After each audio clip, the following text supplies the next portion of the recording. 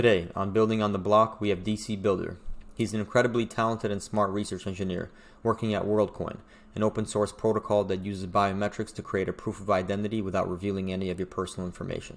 He previously worked as a crypto researcher and technical writer at Moralis, which is an API platform for blockchain data.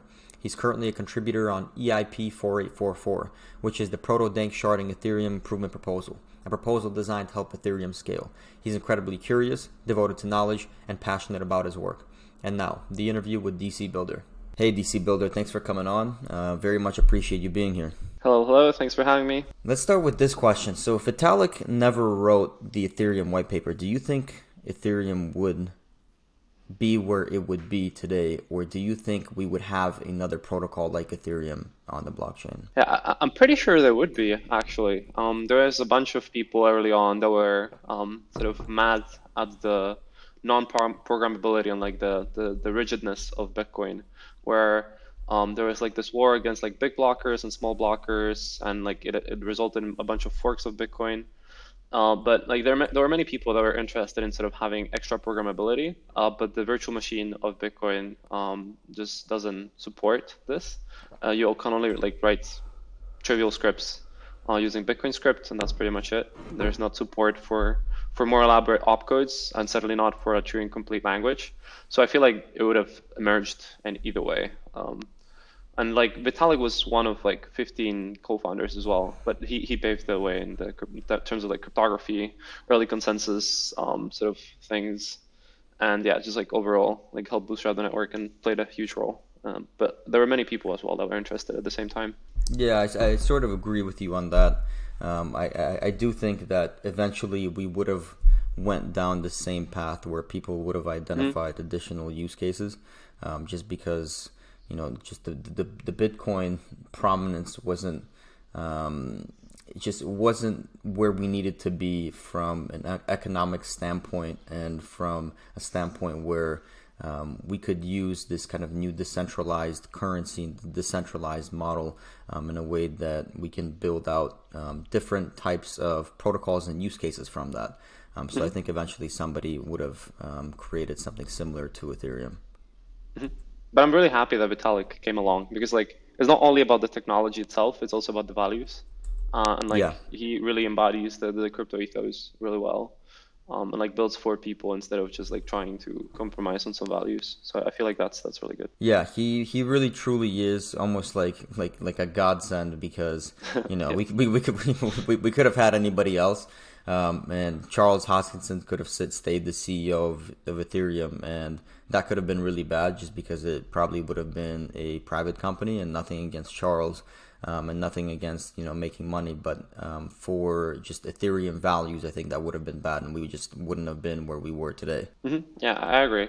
There's a good book on this by Lara Shin. I cannot remember the name, but I think you can just look it up. I think it's either Cryptopians or one of these books, like early Ethereum history. I forget the name. I'm blanking out. Yeah, Cryptopians I have not read. I definitely need to get to that one. So for haters of crypto and centralization, what kind of use cases do you think would not be possible without Ethereum and smart contracts that are solving some of the biggest problems today? I mean, there's the usual, right? Like there's the financial use cases, which most people are aware of. I feel like finance works until it doesn't, right? Until people have like a true issue with it, or like just plainly don't have access to it. Just censor, like something you cannot censor, right? Like finance that you cannot censor, something that's really powerful. Like if you're in a country that just doesn't have banks, like third world country, or if you're in a totalitarian regime and you want to use some services that you don't have access to, I believe that like decentralized blockchains allow you to get access to these primitives, even if even if it's impossible for you to get them otherwise.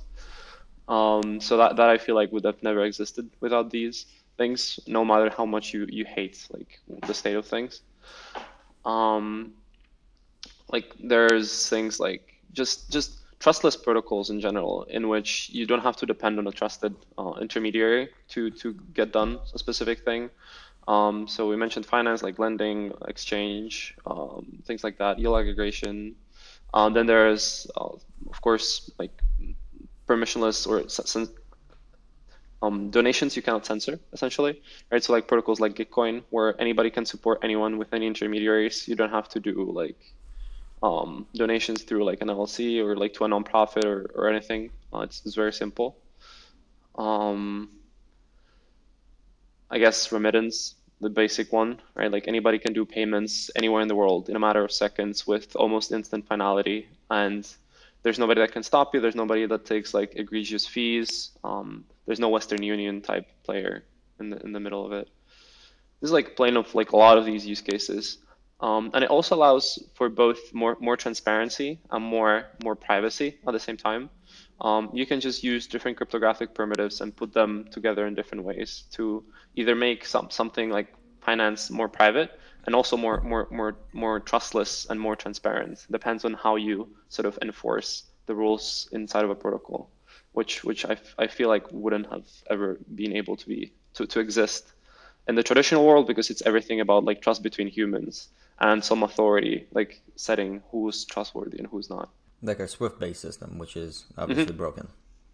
Yep. And what was your motivation behind getting into Ethereum and blockchain and becoming a researcher at Worldcoin, as well as all of the other things that you're doing?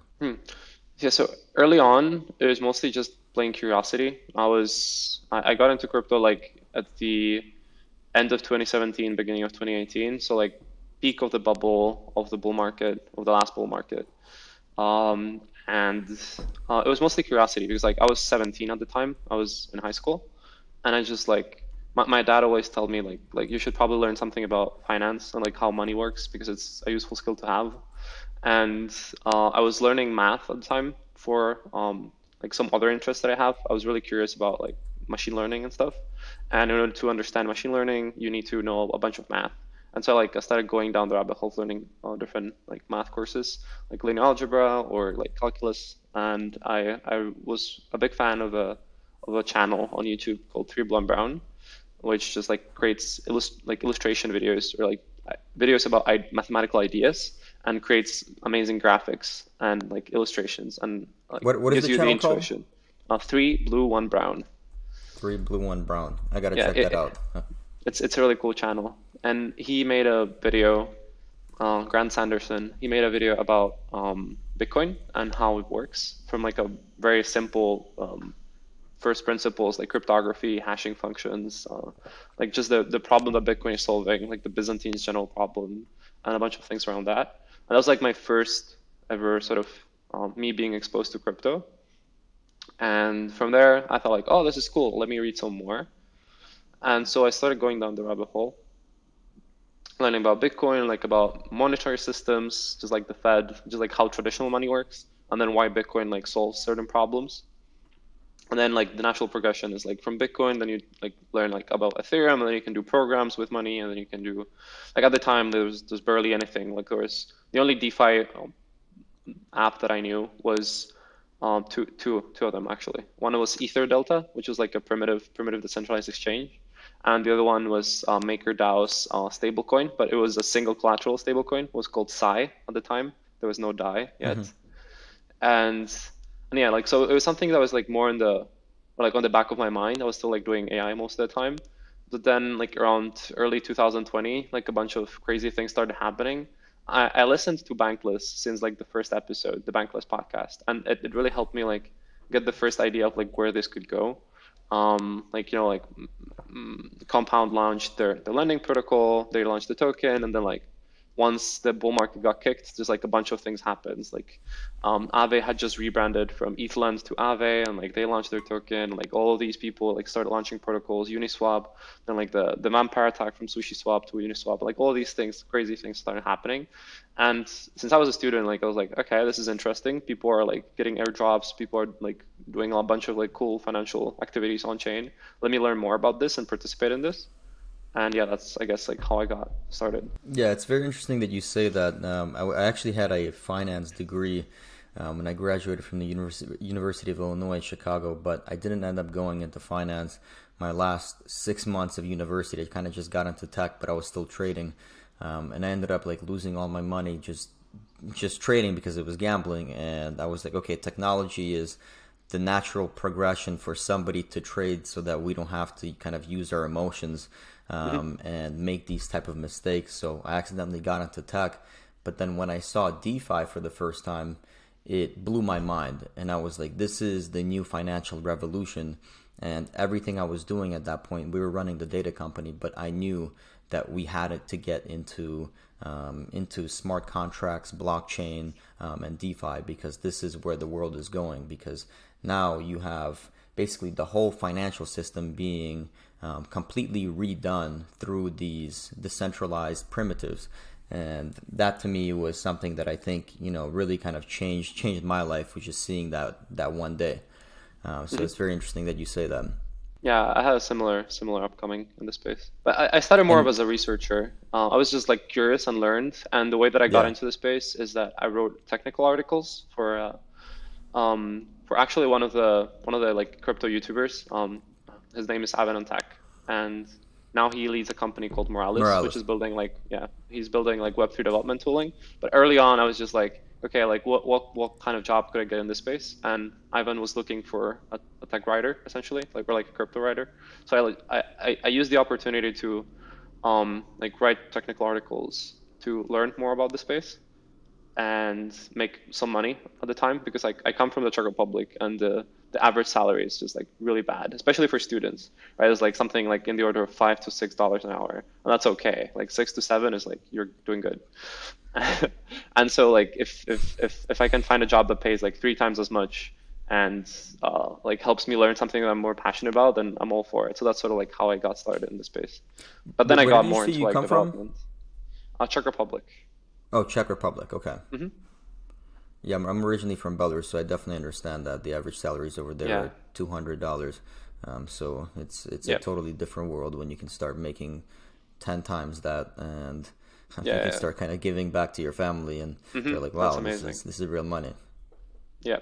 It's an interesting background that you have, because when I was reading about Vitalik's bio, he had a very similar kind of upcoming as working as a technical writer, and I think that's how he became so articulate and so knowledgeable about explaining these different concepts, very complicated concepts in a simple format. And were you always technical? When did you start development? When did you start kind of exploring software and code? The first time that I ever got like curious about coding in general was when I was like 14-ish. I was just like in the last year of what we call it primary school, but I guess like US listeners would call it middle school. So like 9th grade. And in 9th grade, we had an IT class, and our teacher just showed us like HTML, CSS, and JavaScript. And we built like a simple website using HTML and CSS. And then I found it like really curious, but I knew that like I was using things like Facebook, right? Like at the time, like 2015. And I'm like, okay, so this is built using this, but like what he showed me, like what the teacher showed me wasn't like too advanced. So I was like, there gotta be more. And so I found freecodecamp.org or .com online, and it's essentially a website that teaches you how to build websites using this like interactive code editor, where you write some HTML, CSS, JavaScript code, and then on the right you see the rendered website with the full capabilities that you've programmed in it. And that's sort of like how I got started. Then I did like CS50, which is a course that's publicly available to everybody, done by Harvard. It's a computer science, intro to computer science course. So that's how I learned like about computers for the first time. And then just like going down the rabbit hole, just like watching different videos on YouTube, like what's out there in computer science, what's there to do in tech. And then I got built like by AI/ML, and just like continued learning. Just like my curiosity mostly drove me to learn the things that I learned. It seems like most people in the tech space are driven by curiosity. I mean, most entrepreneurs are driven by curiosity in general, and that curiosity is never ending. And that's why I feel like, true entrepreneurs will never get tired of quote unquote working, because there's always something new to be discovered and something new to learn. And I find myself like getting involved in topics that that I never imagined in a million years I'd be in, but you're just going down the rabbit holes of articles, and then you see yourself reading about like how to build robots, and I'm like, okay, this is interesting, and you never know just what you're going to be involved in from that. Yeah, I don't know where I'm going to be in 10 years either, right? So like a lot of things can change. It's really fun. Speaking about 10 years, what's your craziest prediction for AI in the next 10 years? I mean, I haven't kept up much with AI, but I have a good friend. His name is Miguel, at M1GelPF, Miguel Piedrafita on Twitter. And he's been recently building like a lot of apps using AI. So like I'm sort of aware of what's out there, like large language models like ChatGPT or GPT in general, GPT-3, or just like Stable Diffusion with like some video prompts and stuff. Like for me, I think like large language models will be a tool that allow users or just humans in general to up their capabilities by at least like 10 to 50 fold in the coming 10 years. Just like the ability to be able to have an interface for the internet that's a lot more human friendly. Like instead of Googling and like going down the link and then like trying to find where in the website the information is there, it's just you're talking to this large language model that like creates a nice background from whatever your current understanding is and take you to the level where you want to understand a specific topic. Just like breaks it down. If you don't understand something, they'll like break it down to the constituents and like explain everything from first principles. And if you want like code examples for a specific thing, like an implementation of a hashing function, and then like, oh, that's how it works, right? Like it's just a great way for learning and also like for building things. Like I myself use GitHub Copilot, right? It's a tool that allows you to essentially predict the code that you're going to write.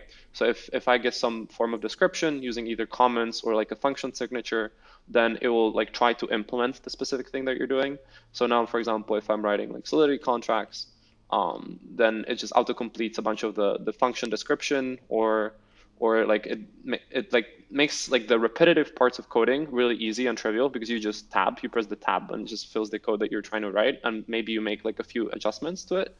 It helps me debug stuff as well, or helps me explain pieces of code that somebody else has written. It's really useful. And this is just like the early days of it. So in 10 years, I feel like it's really going to boost human productivity, whether it's for jobs like development, like web development, or like any coding form, or just like jobs in general, right? Like you have robotics, you can see like the latest videos from Boston Dynamics where you have this robot that's like carrying a tool case and like brings it to the worker. Or there's like a million. Yeah, doing backflips or side flips is just insane. It's so many crazy things, so many crazy use cases that I find is just going to be insane in 10 years. I really cannot predict on such a time frame, but I feel like it's going to be a huge impact on humanity. Yeah, I think AI will definitely change the way that everything is structured and the way that resources are being used. And I think as human beings, we're naturally resourceful, but a lot of human beings, they kind of just get complacent and with the current things that are around them. But I think in this kind of society, you can't get complacent. You always have to be learning. You always have to be challenging yourself. And unfortunately, AI will replace a lot of jobs. However, as humans, we adapt to change, and I think we just need to learn new skill sets. And what ChatGPT has shown is, yeah, there will probably be a lot of replacements for jobs. However, if you are resourceful and you can use that to your advantage and you can start understanding how ChatGPT works and some of these other AI software work, then it can make your life a lot easier. You don't have to write long articles anymore. Now you can do all of the necessary research, and you can create the necessary inputs for ChatGPT to help you write those articles and alleviate some of your time.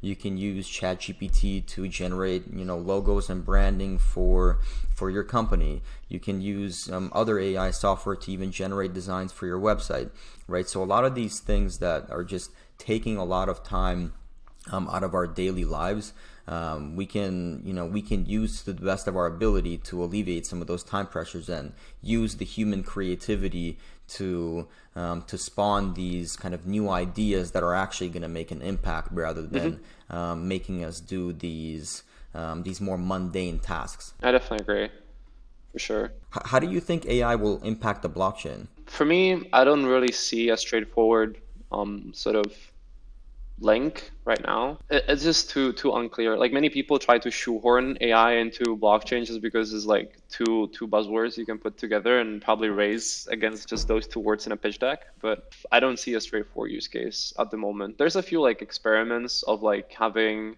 AI on chain to do some form of like credit scoring or just like scoring like based on some inputs, right? So if I want to maybe say like, oh, how good a person is like, I don't know, at finance, right? Or like at trading. You can take a bunch of like information from their trading history, put it into an AI model, and then maybe like map it to some output. That like could be something you can do like with on-chain AI, but I don't really feel it's gonna impact it anytime soon. And when it does, it's gonna look a lot different than it does now. So I feel like there's no straightforward use case. But there are some like reverse use cases of like where sort of cryptography or like blockchain tech in general is applicable to AI. There's like, if you want to do like private AI, you can use techniques like fully homomorphic encryption, which is a type of encryption that allows you to perform operations on private data. And when you decrypt it, the decrypted data will have like will be like the result of running some transformations on the input, but you'll never have access to the actual input. So it's a really nice way of like doing private training or like private inference. Then there's like some things that I'm interested in, which is zero knowledge machine learning, which is using zero knowledge cryptography to prove that you ran some model on some data and you got some output from it, right? So there'd be a future when like a lot of Twitter accounts will just be AI bots and they'll like give you the news or whatever. And if you want to actually prove that this was created using a large language machine learning model, a specific one on some input data, and there's nothing like done badly about it, then that's a use case. There's a bunch of others, but yeah, I feel like there's more use cases in the reverse direction because cryptography allows you to build like more interesting protocols and just like do like privacy primitives or like validation of some computation or just like make something private, something visible to some people, just like restrict access, have some roles between the protocol.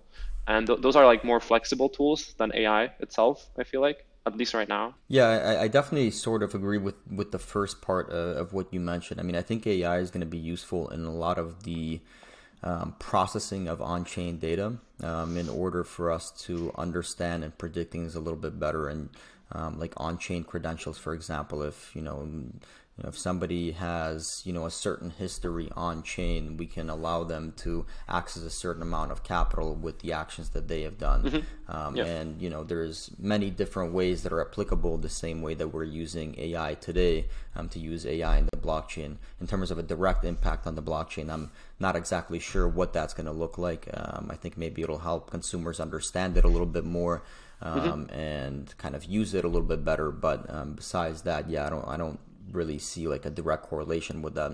Yeah, I feel like AI is going to have a lot of second order effects on blockchain. Like I'm a blockchain developer myself, or like researcher, cryptographer, whatever. And like just the tooling that AI brings you speeds the development process for blockchain developers a lot. And for example, in the future, you can maybe train an AI to do an audit of some Solidity contract, and it will find the most trivial vulnerabilities. Maybe like there are some things that we won't, but for the time being, it's already like starting to be helpful in a lot of these use cases. And in general, like I feel like AI is going to create so much value that blockchain feels just like the natural progression to distribute this value on, right? Like if AI replaces a lot of jobs, it will still create a lot of value for humanity. And you will still want to have mechanisms in which you can distribute this value equitably across like different people. And that's like sort of like one of the long-term visions of why, like, so I sort of like joined Worldcoin, where like this is part of the long-term vision where AI creates insane amounts of value. And you have this financial network of users that have some form of digital uniqueness where you can distribute this value across of. And there might be a future where society might get disrupted in a way where people wouldn't have to work for sustenance, but they might work just for pleasure or for other reasons. Yeah, and I think you mentioned something extremely interesting and important. I think AI is incredibly great at helping manage risk, and with the primitives with blockchain, such as DeFi, I think managing risk is one of the most important components on blockchain. So I think it'll help, insurance companies, it'll help treasuries manage some of their funds and kind of eliminate some of the risks associated with, potentially just the way that DeFi protocols work, etc. So I think that there's definitely that's one of the great use cases of AI with blockchain. You mentioned Worldcoin. And I did a little bit of research on Worldcoin. I find it incredibly interesting. Can you talk about Worldcoin and the contributions that you're making there, and what it is, and what Worldcoin is trying to do? Yeah. So there's a few different takes on like what Worldcoin is trying to achieve. I feel like the most public-facing one right now is mostly our privacy-preserving proof of personhood protocol. So let me break that down. We're trying to create sort of a cryptographic protocol that allows you to sort of make sure that somebody is unique online or just anywhere. And we do this using biometrics, in which we have a custom biometric imaging device. We call it the orb. And it has a camera, it has a bunch of sensors, it has a computer built in. I actually have it right here. I can show you over the camera. That would be great. Looks like this, right? Cool. For the listeners out there, it's just like a round ball with an iris camera in the middle. You can Google it. You can probably find pictures of it online. And what it does, it essentially takes an image of a person's face, and locally on the device, it computes a unique identifier using machine learning. And this identifier, or we call it the iris code. It essentially has a representation of the iris, which has no like privately identifiable information, publicly identifiable information. There's no PII on it. And essentially, the property of this identifier is that you cannot use it to get the original image. It's not sort of like hard cryptographically. There's not like a cryptographically hard property that makes it so, but it's just like a lot of compression. And when you have this iris code, you put it inside of a Merkle tree, which is just the data structure. And then using zero-knowledge cryptography, you're able to take this iris code and along with an action that you're trying to perform, which essentially you can think of it like, let's say you're voting inside of a blockchain protocol, let's say Snapshot, which is an off-chain voting protocol. And you can take a Snapshot vote and a unique iris code, and you can cryptographically sign inside of a zero-knowledge proof that this person is unique and they haven't voted for this specific proposal. And you can do this completely privately. Also, a thing that I forgot to mention is like once we don't collect biometric information unless you explicitly give out that information when you're signing up. And the orb itself, once you generate the iris code, it deletes the image locally. So it never leaves the orb unless explicitly agreed upon by the user. And so once you have sort of this iris code, you're able to make private attestations on uniqueness without revealing any of your actions that you're doing to anybody else. So it's completely private in this sense. The ID itself, or the iris code that's associated with the Worldcoin wallet that you have, is not associated with any actions that you're doing. So if you're like doing private voting, or if you're like getting a private airdrop, nobody knows which specific iris code that action belongs to, thanks to zero-knowledge cryptography. And is the orb something that is absolutely necessary? Is there no way to do these kind of computations on a local device that I take a picture from my camera, it calculates, it takes my biometrics, stores it in the way that you're talking about, and creates it to zero-knowledge proof, etc., etc. Is there no way to do that, or is the orb absolutely necessary? That's a great question, actually. When we started Worldcoin, or like when the company got started, I joined a lot later. When the company got started, Worldcoin didn't really want to build custom hardware because, first of all, it's expensive, it's hard to scale, there's like a lot of issues with it. The reason for using biometrics in the first place is just because it's the only solution to Sybil resistance at a scalable way, and also in an inclusive way. Biometrics are useful because they're able to sort of, they embody this sort of like property of uniqueness, right? The human iris is so unique that even if you have like 100 billion people, the probability of there being a collision between two different human irises is so negligible that it's a really scalable protocol. And it's also really inclusive because most people on Earth have human irises, or just like irises in general. Unlike things like KYC, right? Like if you want to do a KYC route, most people don't have IDs. Like there's half of the world's population or so doesn't have an ID or of any sort, like passport or ID. And on top of that, like KYC is just very, very privacy violating. It's the complete opposite of privacy preserving, in which like things like the biometric approach is, it can be built in a way that's privacy preserving, and that's what we're trying to do. We recently open sourced the Orb hardware. We open sourced it last Friday. So if you go to the Worldcoin blog, which is worldcoin.org/blog, and click on the latest article, you can read more on like why we chose biometrics, our privacy policy, like how we approach privacy, just like the license that we have, which restricts our technology to be used for any sort of acts, again, violating human rights, such as like privacy and things like that. So we don't want our technology to be used for like essentially like authoritarian regimes where they're using it to tracking people and like things like that. So you can read a lot more on that on the blog post. So I guess the answer to the question is the orb is necessary as of today. Yeah, I forgot about that. Yeah. Yeah, and the reason why I asked that is, you know, that's a pretty big piece of hardware.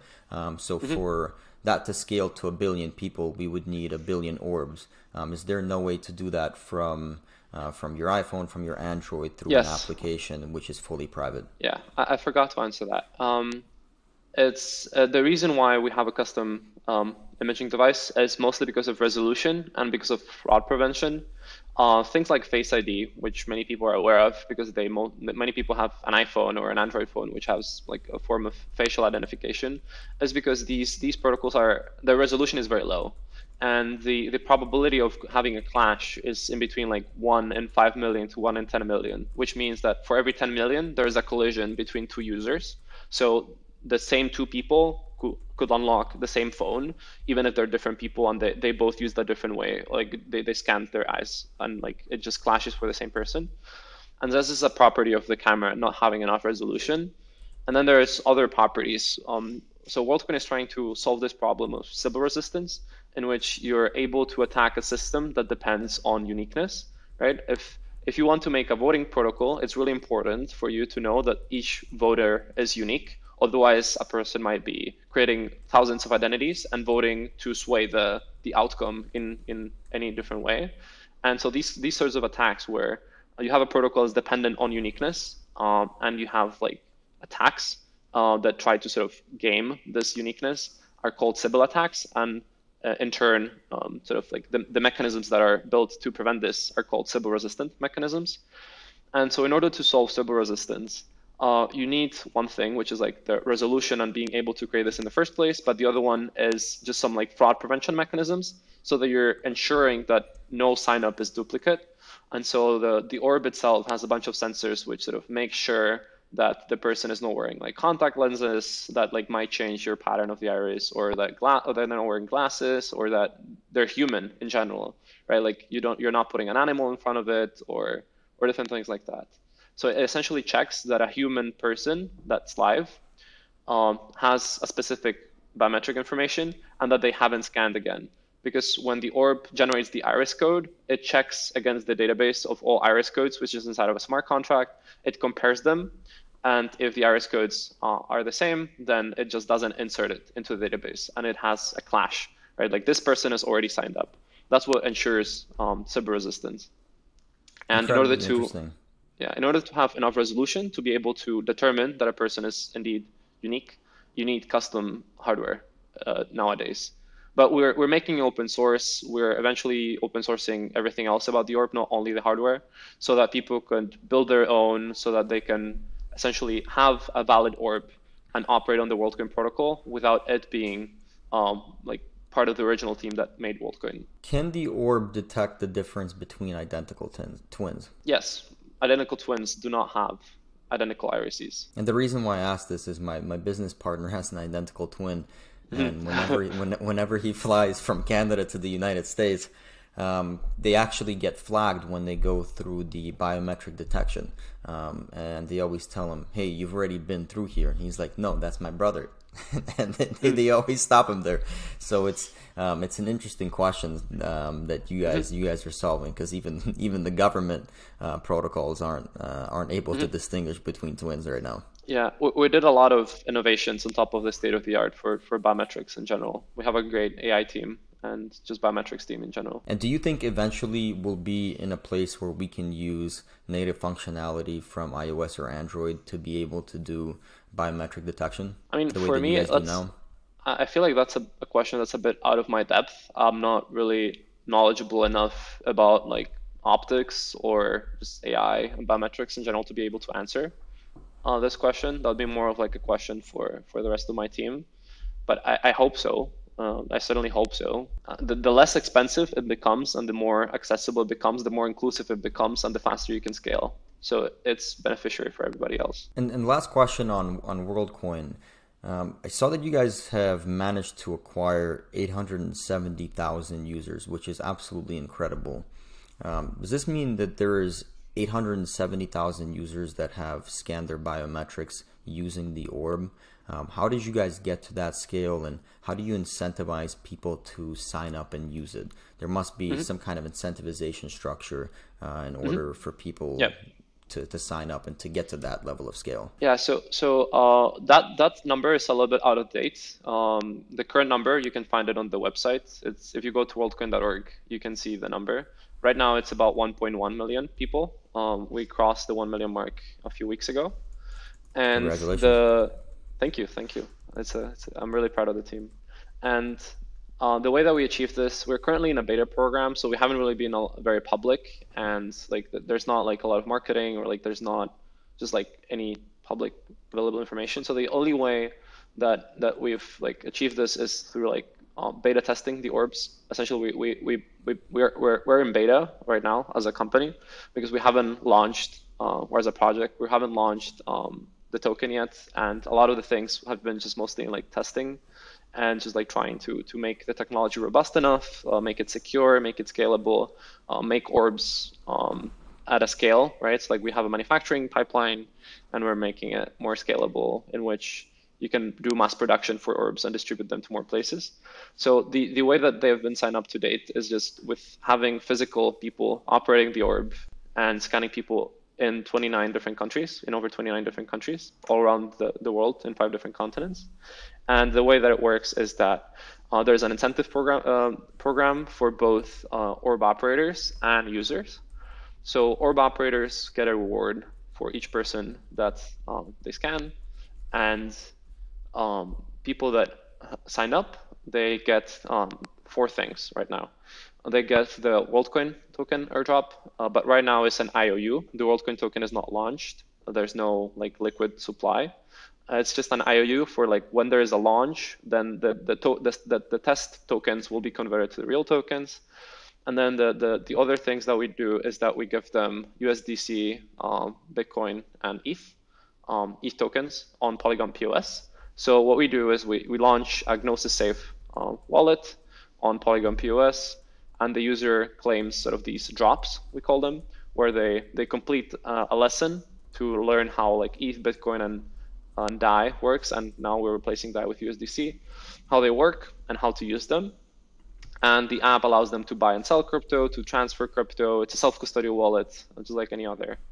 And it essentially, like when you get onboarded onto Worldcoin, you get the World ID, which is the sort of the iris code that allows you to make cryptographic attestations about your uniqueness.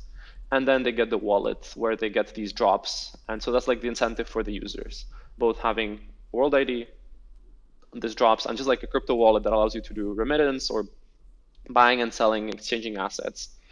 And yeah, and the orb operators get the incentives from us. And this is coming from a consumer and from an orb operator. What can I get as an orb operator for operating one of these orbs? Yeah, so the orb operators get a reward based upon the sort of median income of that specific country. And there's like a review process in which we select which operators sort of they apply, and then we review the applications, we accept some of them, and then we send out orbs to those applicants. And they essentially are like business owners at that point, where they get orbs and they run a business which is scanning people, and they receive rewards based on each sign up.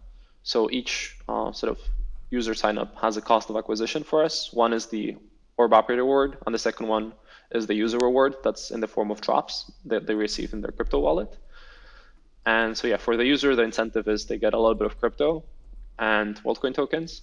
And eventually, like if any app wants to do airdrops in a private Sybil-resistant way, then they can do so through Worldcoin as well. So there's like a different ways of like distributing tokens. And like if there's like a token, like oh, want to launch a token to every single person out there, then they can use the graph of Worldcoin users to instantly distribute to anyone.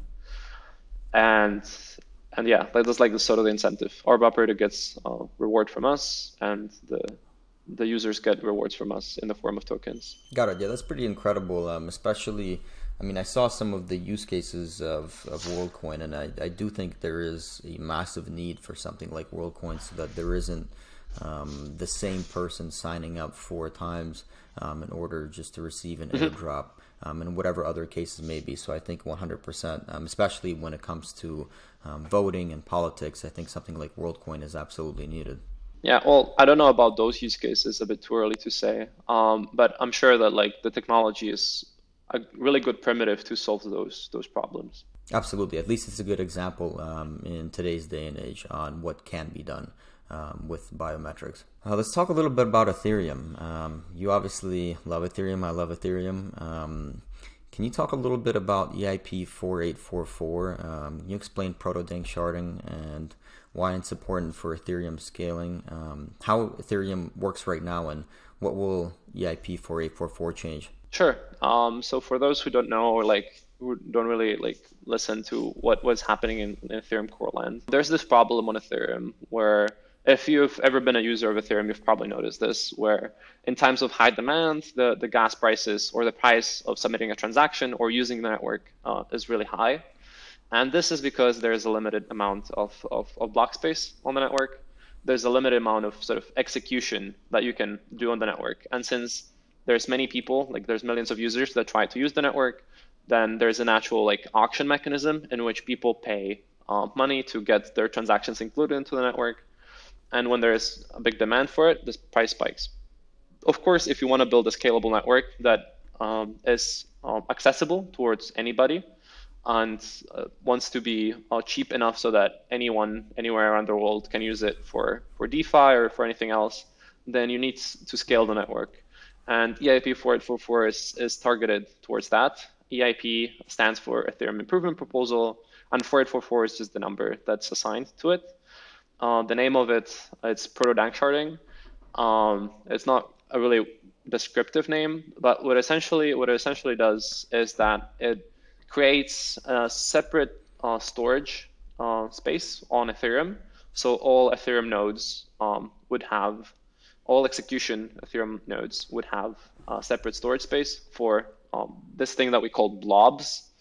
You can think of blobs just like as a small little database that people can post data to. And this data has a specific format in which there's these scalability solutions on top of Ethereum called rollups. They essentially, there's 2 types of rollups. One of them is called an optimistic rollup, and the other one is a zero knowledge rollup. The optimistic rollup works in a way where we have a separate network with a separate execution layer, and you do transactions on this network unlike any other network. The 2 most popular ones are Arbitrum and Optimism, and these networks sort of have these transitions, like these transactions on them, sorry. And after these transactions happen, there's this thing, or there's this sort of entity called the fraud prover. And this fraud prover goes over these transactions, or more formally, these state transitions, where the blockchain, whether it's Optimism or Ethereum, they go to these state transitions in which the blockchain goes from state A to state A+1. Like, right, like if right now, let's say that I have like 10 ETH, and if I sell 1 ETH, then I have 9 ETH. So like the current state is that I have 10 ETH, and in the next block, the state is that I have 9 ETH. And so these fraud provers go through all of the set of transactions and in these blockchains and check whether there's no invalid state transitions happening. And once a period of sort of 7 days in which these fraud provers can find fraud, essentially, they're able to sort of invalidate those state transitions. And after the period happens, these transactions get committed to Ethereum, and the state sort of gets like set in stone because the finality, these transactions achieve finality on Ethereum. And currently, these sort of scalability solutions have had to compete with all of the other applications on Ethereum, whether it's OpenSea, whether it's Uniswap, whether it's like apes or any NFTs, right? And it's gotten really expensive. And so the motivation for EIP 4844 is create a separate storage space for these separate scalability solutions to post data to.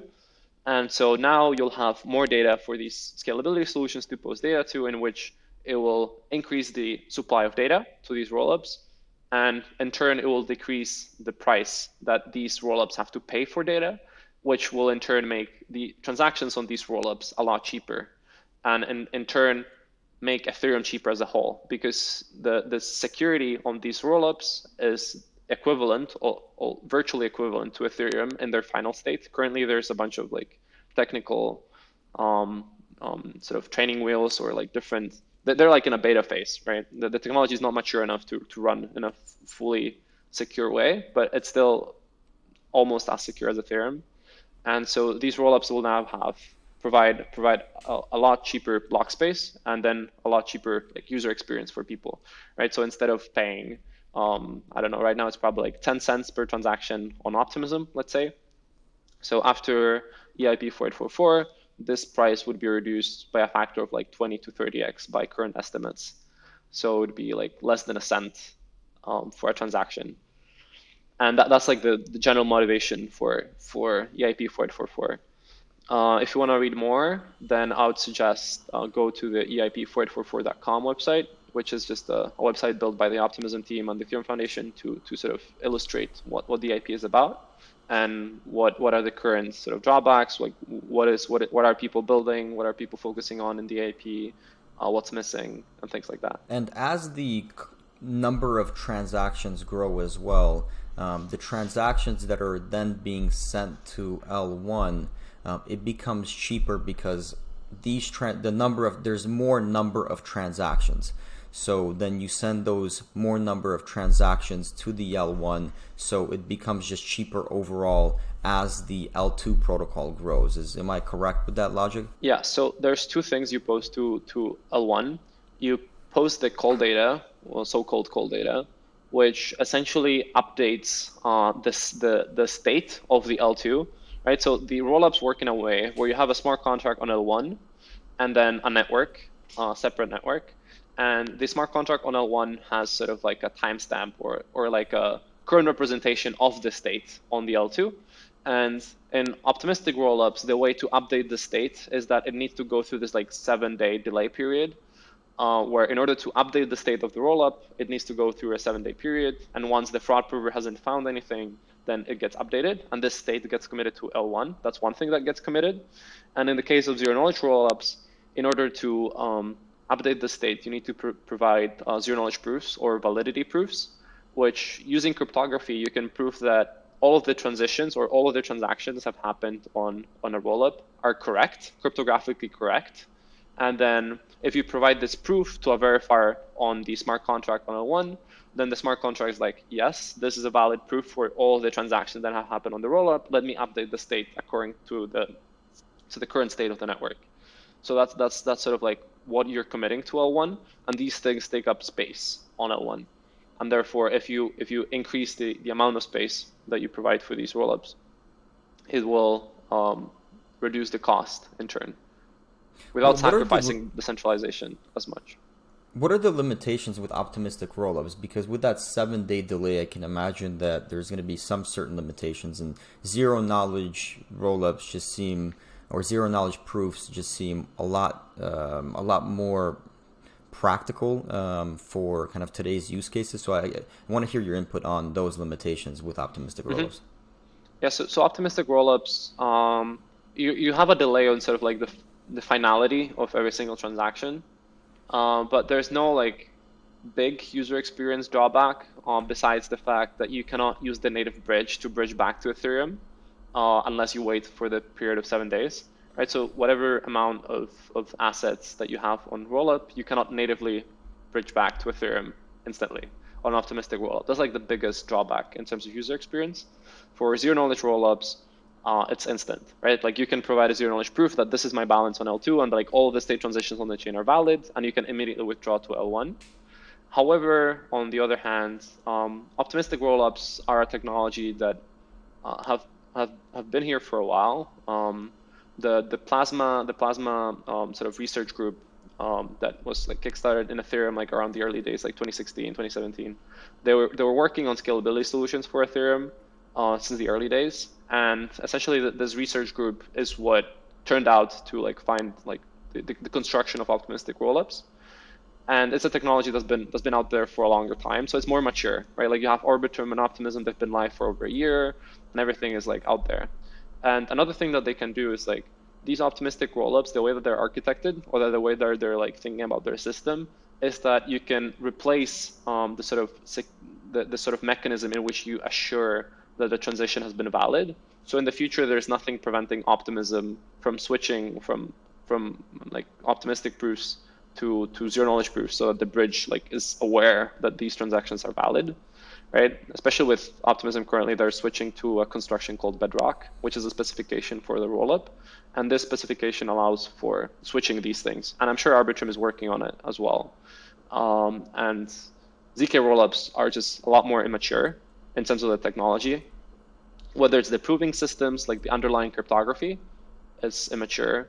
Whether it's the security surface area, right? Like these systems are unaudited. They've never run in production at scale, which is like scary for a lot of reasons, right? If there's a hack, then you lose funds, things like that. So there's a big surface area in both like cryptography, the systems design, all of these things. So in order to get all of these things right, there's a bunch of like protections in place to like ensure that like if anything bad happens, the respective teams can like act upon these problems and solve them. Yeah, thank you for that explanation. I think it helps a lot. And I'm actually curious to get your thoughts on layer 2s in 2023, because there's a lot of people that are very bullish on layer 2s. I'm extremely bullish on layer 2s, and there's a lot of companies that have made great advancements and achievements, including the ZK Sync, Starkware, Starknet, etc. On layer 2s. So I want to get your thoughts on layer 2s about a zero-sum game, and why it's not a zero-sum game for layer 2s, and why it's beneficial for some layer 2s to acquire maybe market share today, but that doesn't mean that they're stealing market share from another layer 2 tomorrow. Yeah, so like in the end of the day, it's just different implementations and different sort of primitives that they're using, different technologies, but they're trying to achieve the same thing. They're trying to scale Ethereum, and competition is great. Like the amount of like technological progress that has been done in the scalability space on Ethereum in the past 2 years has been like extremely remarkable.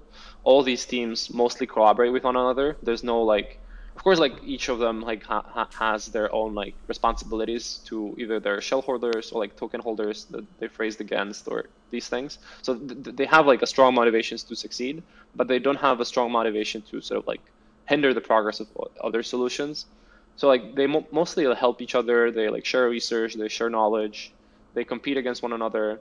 And the cool part is just like they're all building technology that's open source for the most part, for all of them, right? Everybody benefits.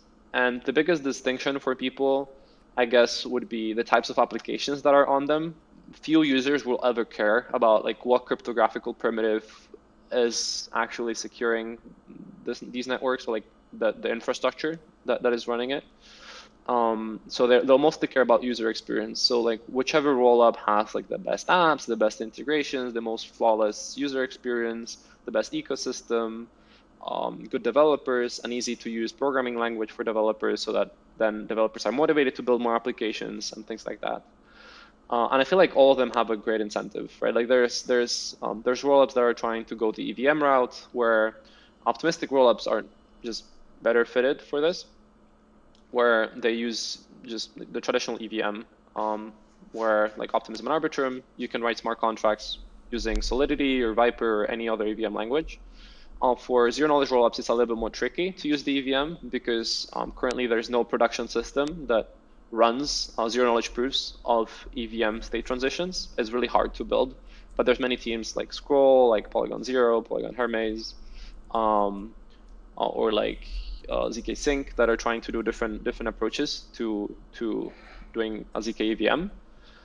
Then there's things like Cairo or Sway, right? So like Starknet is a zero-knowledge rollup built by the Starkware team, and they're using Cairo, which is a programming language that's specific to zero-knowledge, a ZK DSL, if you will, domain-specific language. And they are not compatible. And they're not EVM compatible, no.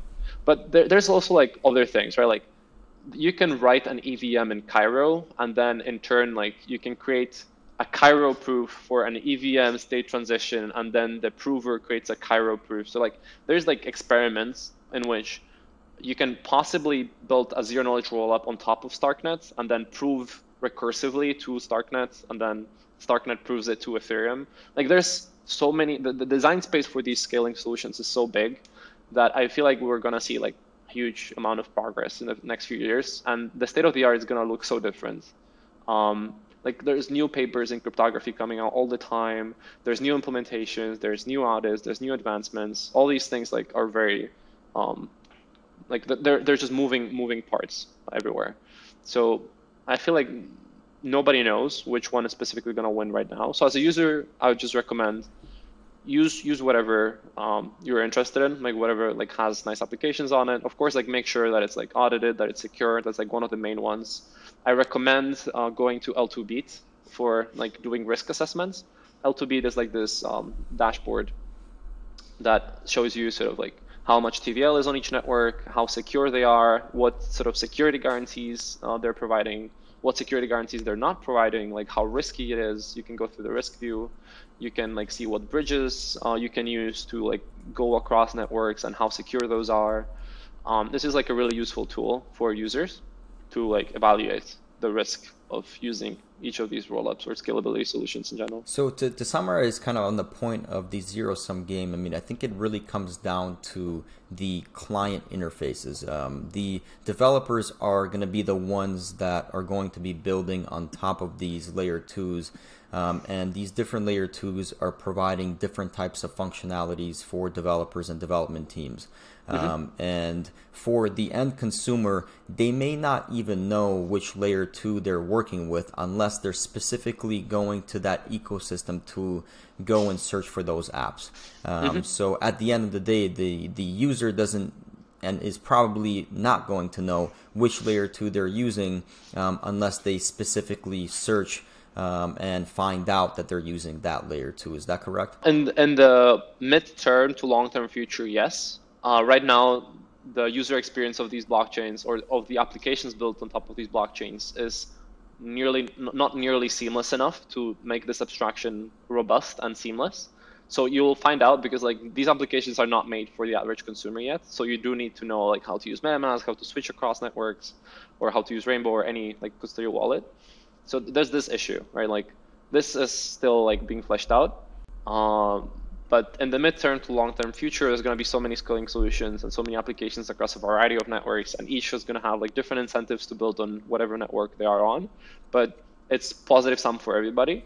And so application developers or like blockchain developers they'll have an incentive to support different networks if they have, and if they're not, they'll just build abstractions that make it easy for users to use and not have to worry about the back end of it. Yeah, that makes a lot of sense. One thing that really fascinates me about decentralization in general and decentralized applications is monetization. I think a lot of people love the values of decentralization. However, there has to be an inherent way to make money for a lot of these applications in order to sustain the protocol, in order to sustain the people that are working on the protocol. And I feel like if you get too far down the decentralization rabbit hole, then there's not enough incentivization mechanisms for people to continue to work on the project. Lack of investors, lack of money to fund the developers. How do you see protocols monetizing, good models for protocols monetizing, and like for layer 2s, because we were just on this conversation, how are you seeing layer 2s currently monetizing, and if they're not, how do you see them monetizing in the future? Yeah, so most L2s, the current, like the only current or the two only current sort of revenue streams, or just like money streams in general, is either one, the token, right? There's a token allocation to the whatever the foundation that they are on, right? Like, or for example, like Starkware raises money against a bunch of companies that led their series, and Starkware has allocation for these tokens. And once these tokens are publicly tradable, then there's going to be like some economics backing the token, and there's like some value accrual to the token, or whatever use case inside of governments or whatnot. So there's the token, right? Like they can always like buy and sell the tokens to sort of fund the treasury and fund development and do whatever they want with it. Or they have money they raised from investors. That's one route. And the other route is sequencer fees that I see. Like that's like the most straightforward one right now. Right now, if you want to do a transaction on layer 2s, all of these sequencers are run by the teams themselves. They're not like permissionless sequencers. It's not like on Ethereum where you can run an execution node and run these transactions yourself. There's usually a central entity, with whether it's like Arbitrum or Optimism, that run these sequencers. It's mostly because it's too early. It's not because they don't want to decentralize. It's just the technology is not mature enough to do so. And yeah, so, you have to have a level of centralization at first when you're building out a decentralized protocol, so you can move quicker. Yep. Also, like the security is a huge issue so far. So like if there's a problem, you need to address it quickly, and you don't want loss of funds. That's the last thing you want to do. And so sequencer fees, right? If there's transactions happening on the network, these transactions cost some form of money, but there's always surplus. There's some fixed base cost, which is how much these rollups are paying to Ethereum for security. So that's like a net expense for these rollups. But whatever is there left, they can use as revenue. There's different approaches to this. I believe like Starkware, the sequencers that they've run for either StarkX, which is their Validium sort of product that they do, things like DYDX or the current iteration of DYDX or Sorare for the applications, these sequencer fees go to Starkware directly. And that helps in turn finance like development and whatnot. But there's like approaches like Optimism, where they do this thing called retroactive public goods funding, where excess sequencer fees go to public goods, and they're sort of funded in using quadratic funding. So like a similar mechanism that Gitcoin uses, or is basically the same one, where people can vote on which protocols this money goes to, and then it gets distributed to the ecosystem, right? So it's like whatever surplus thing, but then you have like more building towards the future and like trying to sort of like support the ecosystem, but you have maybe like less revenue. It's still unclear how they're gonna monetize, but I feel like it's easy to monetize once you have users. That's sort of like a really, especially in financial applications, you can just turn a fee revenue on. Like let's say Uniswap. Like if Uniswap wanted people that hold the Uni tokens to make money, they could do it tomorrow. There's just like a bunch of legal implications for doing so. And so it's just like trying to balance all of these things. But so far, I feel like the biggest, or the biggest one, and probably only one for most teams, is just the money that they raised against investors that helps finance these projects for the current periods of time. But in the future, there's different schemes that you can do, whether it's sequencer revenue or provers or like verify, like just like different types of architectures you can build. Yeah, I just find monetization a fascinating topic, because I don't think there has been really any protocols that have figured out the perfect monetization model and what that even looks like. I think everybody's exploring it, and I think it's a very important topic that is getting brushed aside. So I am trying to kind of get to a point where a lot of these different individuals that I'm talking to come up with some ideas in order for us to just have an open discussion about it, because it seems like in the decentralization space everyone kind of brushes that off, and I think it's just important overall for protocols to look forward and to really make sure that there is a way to monetize, and it's not for for just the founders, but it's just for the overall protocol. And I think it's an important topic that should be discussed within the community. I don't think it's something that's a negative thing within a protocol, and it shouldn't be looked at as a negative thing. I think monetization for any protocol is going to help the protocol survive, grow, and is going to allow it to kind of fund itself in order to make the protocol better. Yeah, I definitely agree. We definitely need like more economists in this space that are able to sort of create incentive structures. Like I feel like the biggest like revamp in terms of like economics inside of crypto has mostly been two things. One is proof of stake, and the other one is EIP 1559, which have created very sound economic structures for Ethereum itself. I feel like Ethereum is now sustainable long term based of its current free revenue system. And just like with the burn of assets, creating deflationary supply and like things like that, make Ethereum sustainable long term. But for applications, I haven't seen a single like long-term sustainable model. There's probably like good bets. There's like things like the Uniswap treasury, the Aave sort of way of doing things.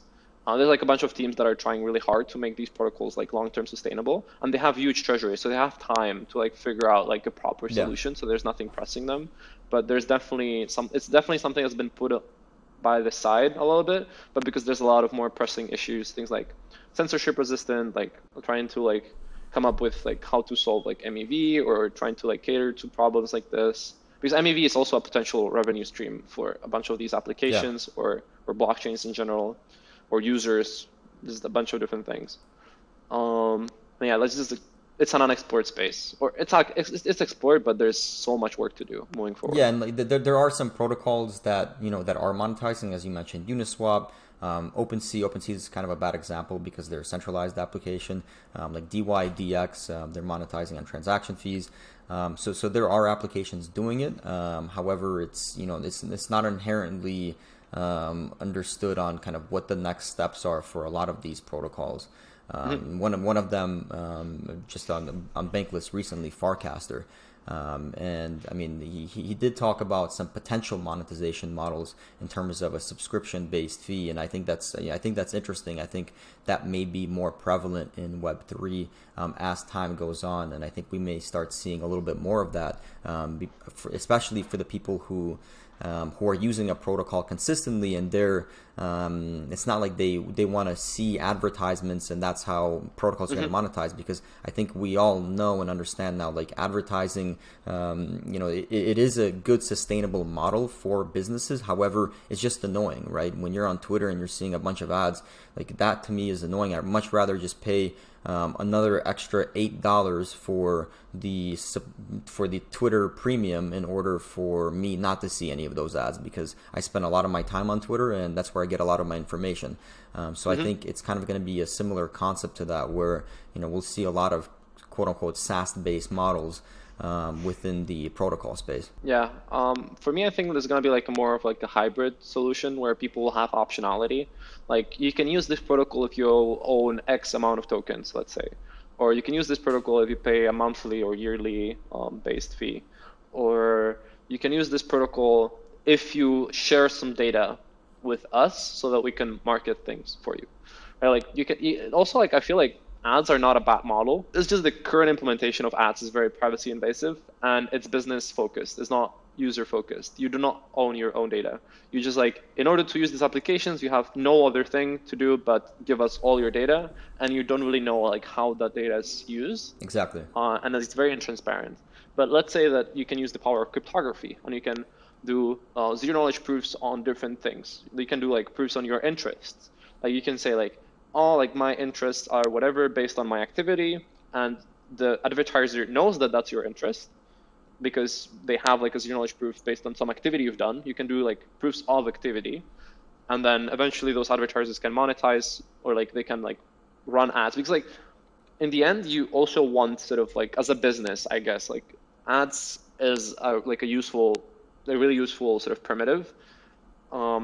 I feel like it's also like not all bad, but it's definitely the current version of it. It's almost dystopian, in which like your data gets easily compromised, and then if like these businesses that own your data get hacked, then it can easily like become part of like a scheme where people are selling data across the internet, and then like all these like other marketing teams like get data, and like it's very privacy invasive. Yeah, and you're absolutely right. I mean, I think advertisements can be great as long as they're helping consumers find the products that they need.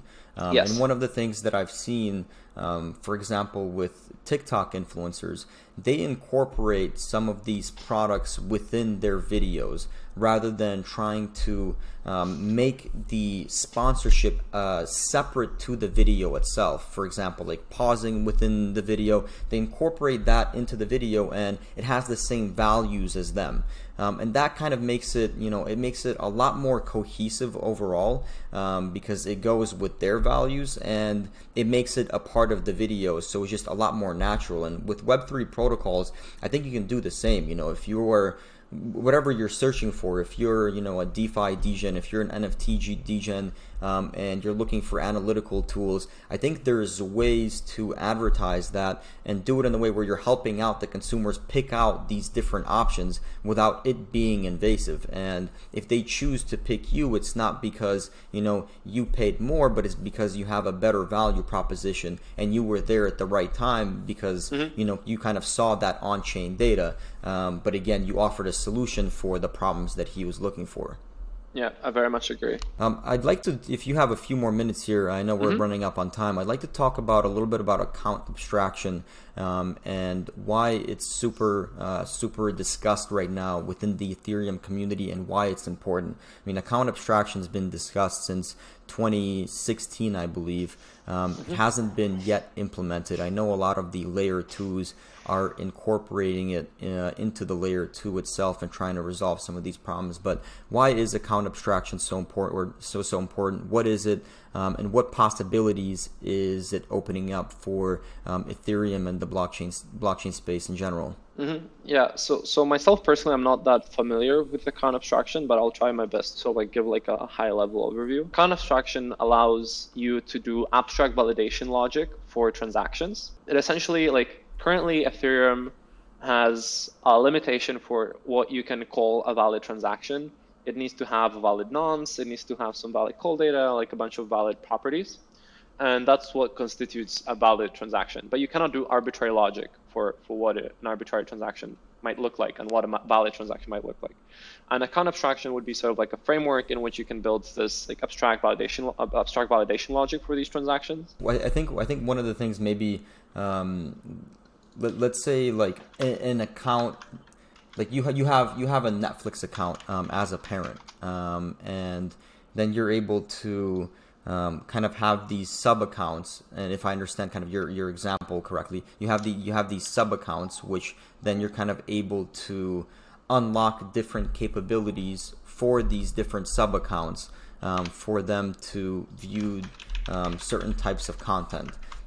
So instead of having just one type of account and basically one type of transaction, account abstraction is allowing you to have different capabilities, different functionalities, all within essentially one type of wallet. And that one type of wallet acts as a smart contract where then you can allow it, for example, you can allow a different person to send funds on your behalf.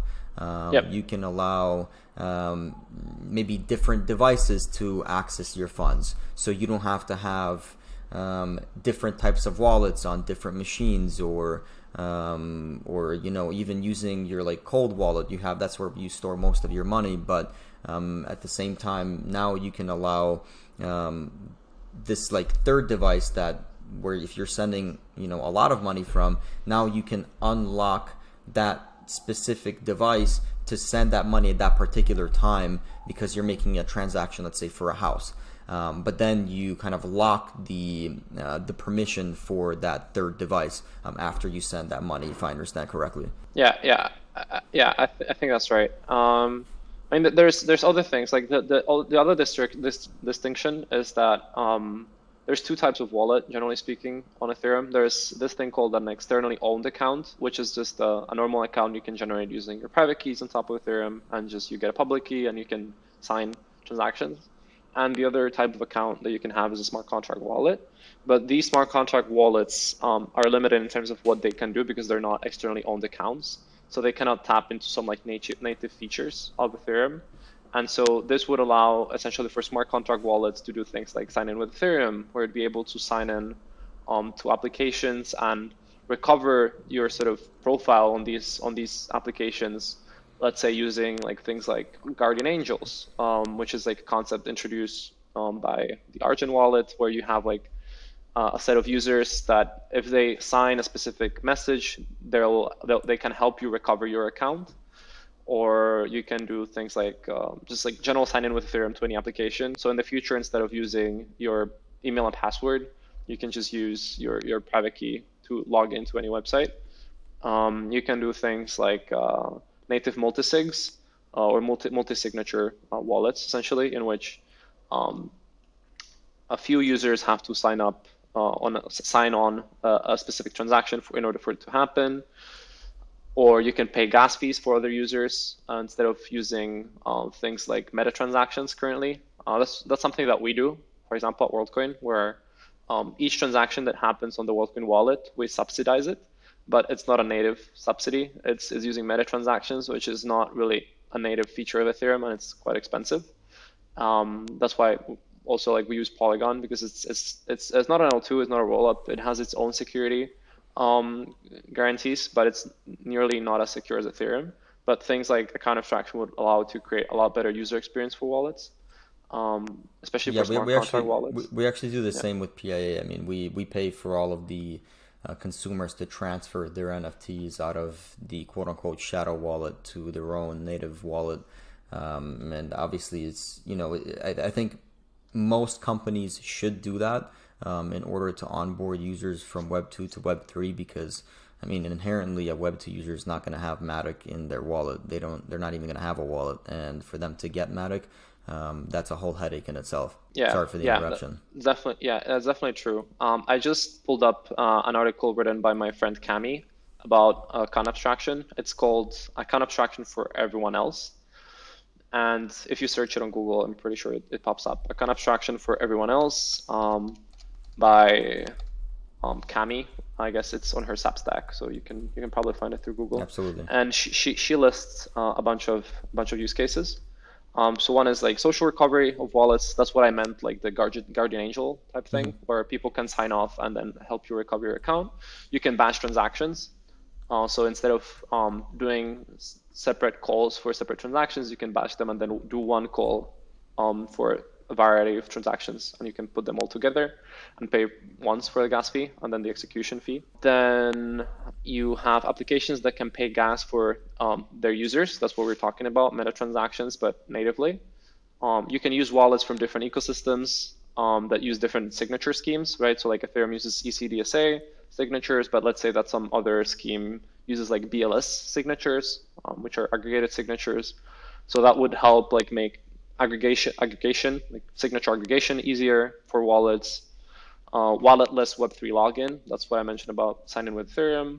Users don't need to use ETH for their wallet to initiate transactions. That's what you mentioned, where they can pay like gas fees using a different token to initiate transactions, and it can automatically like be sold into ETH on the back end, and that's what sort of initiates the transaction, because you have this abstract logic for initiating a valid transaction. And it also allows you to put 100% of your funds in a multi-sig and initiate transactions from there directly, instead of having to use an external owned account for specific things and then multi-sigs for the rest. Yeah, so that's sort of like a good summary. But if you want to read more about account abstraction, I recommend that article. It's really nice. Yeah, absolutely. I think everyone should read about it. I think there's definitely going to be a huge number of use cases that come out of this, and I'm very excited to see where this goes, especially with the protocols that are building it in natively. And eventually, when it does come to Ethereum, I think it's going to be one of those things that creates a huge amount of use cases that we're not even thinking about right now. I definitely agree. I want to kind of finalize with a few final questions about yourself and kind of your experience and your thoughts in the world. First off, I mean, what was your most memorable moment of 2022? 2022 obviously had its ups and downs, so want to get your input on that. For me, 2022 was mostly a year of exploration, where I didn't really know what I wanted to do starting the year, and I made it my goal to just like explore the space, try different things, different like types of blockchain developments or like research, and try and see what was the most fun. And eventually I stumbled upon Worldcoin, and Worldcoin showed me a bunch of cool challenges in cryptography and zero knowledge and engineering and different things that I found really interesting.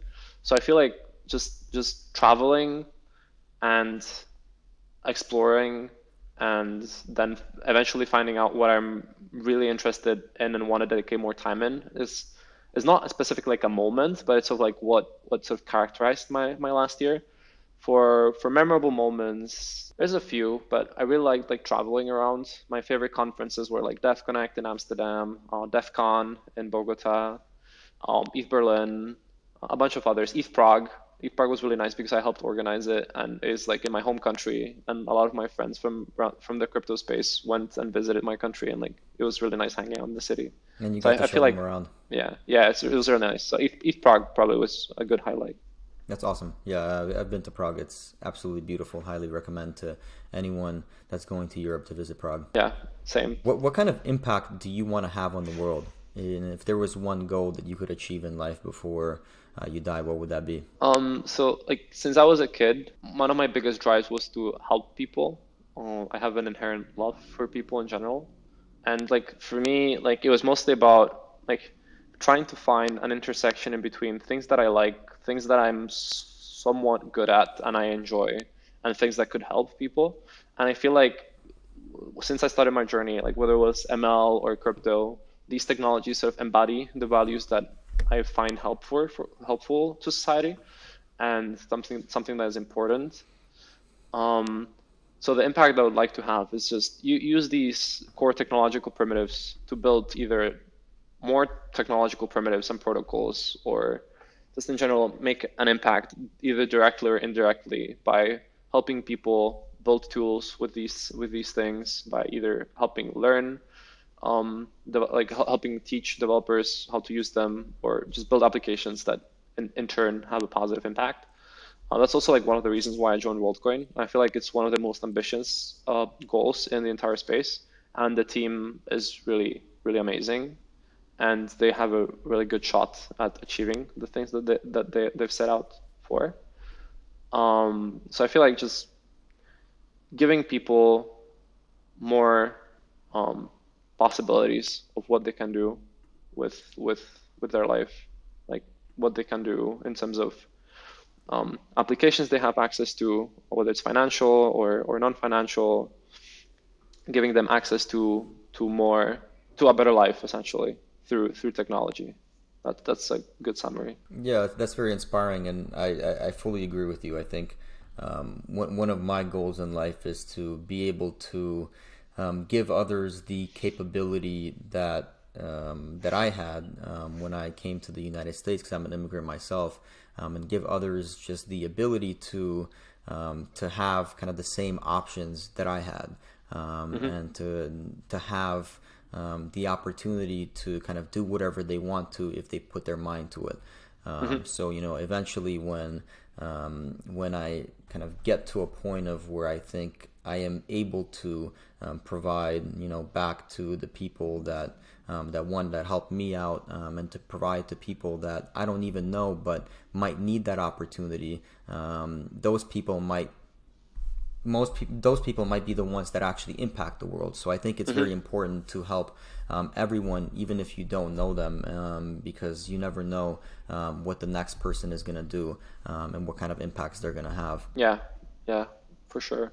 Like I myself, like I'm Czech, but I'm only like biologically half Czech. I'm also like half Cuban, and so I have a big part of my family is in Cuba, and like I've been there twice, and just like seeing the lifestyle that even possible, or like imagined for you since you're born, you're severely limited by your surroundings. Like the aspirations you can have, the things you can do are very limited. There's barely anything you can do in terms of compared to what a person that has global limitations, not just local country limitations.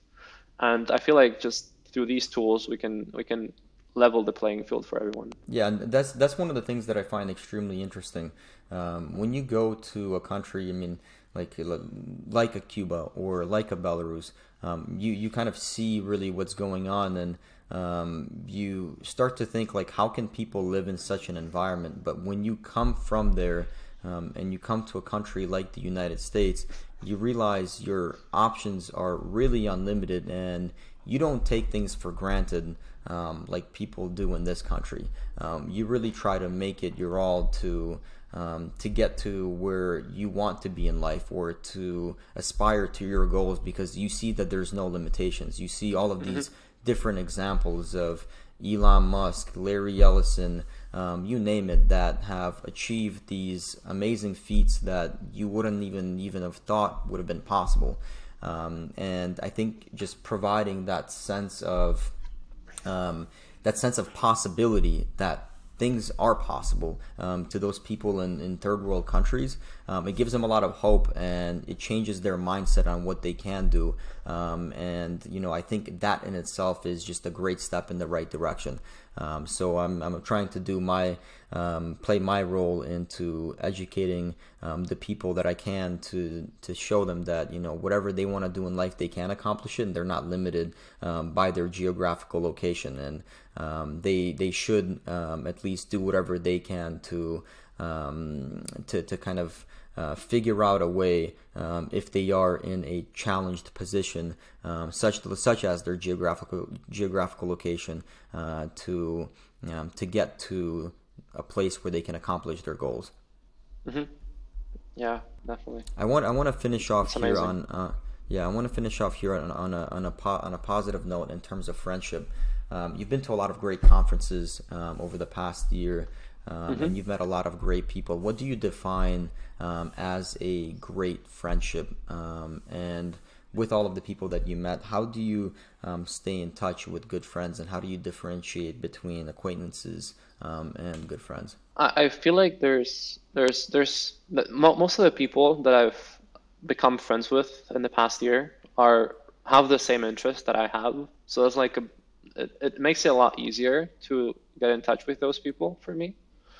Because like if they're in the Ethereum ecosystem, then most of them have the same values that I do, in terms of like trying to use these technologies for the better, for helping different things. They have a natural sort of inclination towards technology, which is a big part of my life as well. And sort of like who is a good person for me is like, if I meet them, there's a certain type of vibe to a person that I meet, and just from interactions between them, just like how much you laugh with them, how much you enjoy the time you spend with them, what you get to learn from them, just in general how they make you feel, what they do, all of those things. I've met a lot of good friends. We usually stay in touch by either seeing each other at conferences. We've also like a few of my friends have moved together to Lisbon. So like a few of the friends that we wanted to be together and like hang out, we just decided to move to the same city. We're trying to get more friends here as well. That's amazing. So that's one way. The other way is just like Telegram. So we often just like talk over Telegram. We message each other like things that are how are things going. Then there's like Twitter friendships. During COVID, I didn't have many in-person friends. I had just quit university. There is barely anything to do. There was a lockdown. I barely left my house. I lived in a remote village in Eastern Czech Republic, nothing to do there. So like most of my friends were either on Twitter or in Discord.